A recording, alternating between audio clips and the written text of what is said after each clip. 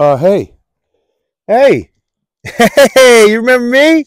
Oh, I'm fucking back, baby. Look at all this shit in my yard. Look at all this fucking dog shit, just garbage.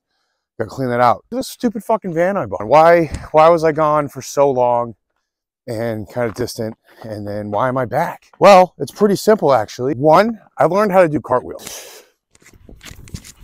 See? I fucking told you. I fucking told you. They fucking love that. Two, I beat the shit out of mental illness. I won, guys. It's over. There's no more mental illness now. I won. Long story short, I completely imploded in August, essentially, which led to the farm being completely downsized and me having to take a very long break. You know, it's funny. Everyone would always tell me that the OnlyFans thing would be the thing that like comes and gets me. It wasn't. It was just regular social media. It was the constant competition, self-worth. But hey, I won. Look at this treehouse I built this one time. There's a lot of great things that are coming out of this. I'll be personal training. We got NASM certified. Found a residency at a gym. They want to bring me on and they're really excited about it. And I'm really excited about it. But the other thing is the farm is coming back bigger, stronger, and happier than ever. I've already started to do a couple things. One, obviously we still have chickens. Unfortunately, these chickens in this coop. This coop is called the Taj, by the way. Taj Mahal, right? Because it's fucking perfect. It's the first real monstrosity I built as the roof is coming off. These chickens are terrified of people because we only just fed them and gave them water. So they're not super, look at them, they're all in the corner of the poor fucking baby. Let's see. She said, no, just one little egg. I'm gonna steal her offspring. Thank you. Look at that. One egg today. Any more in there? No more. All right, I'm leaving. I'm fucking off. They have all this water in here. That's water. See that? I'm a fucking farmer. That's fucking feed. But fish?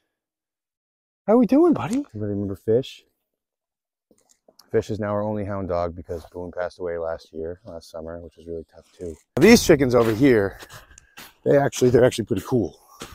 They're actually pretty nice. Do we have any eggs in here, ladies and gents? So I built this coop.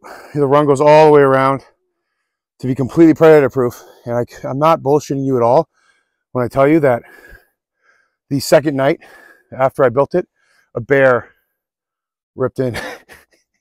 So I had to pour this. Dude, you know, the bear wants to get in, it's going to get in a little bit. Ladies and gents, got any mamas in here? You got any eggs in here? Not a lot of eggs. There's not a lot of eggs because there's not a lot of sunlight. It's pretty much, the correlation is pretty direct.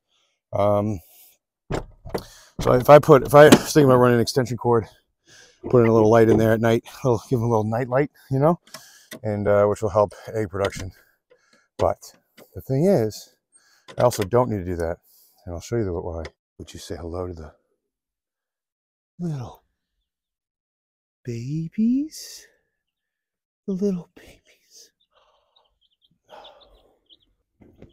Don't let you pick them right up. Just kidding. So this is Moo. Moo is definitely the most sociable of all the chicks. But we have 24 in the brooder right now. And then once those hatch, they'll join these guys. We're also going to be doing quail. And quail are hilarious little birds that are actually more hardy than chickens, which is crazy because they're like a quarter your size. You know what I mean? Bringing pigs. Excuse me? We're also bringing pigs back. This year, we're not doing Mangalitsa pigs with the giant pigs. If you guys remember, if you've been following for a while, Captain, Waddles, they're gone, unfortunately. But I think that's a good update. Huh, Moo? You say goodbye? You're such a good girl. You want to go back with your brother and sister? Come on. I love you unconditionally. Everybody who's just checked in, and it means a lot. And we have a lot coming for you. If you're interested, I'm your guy.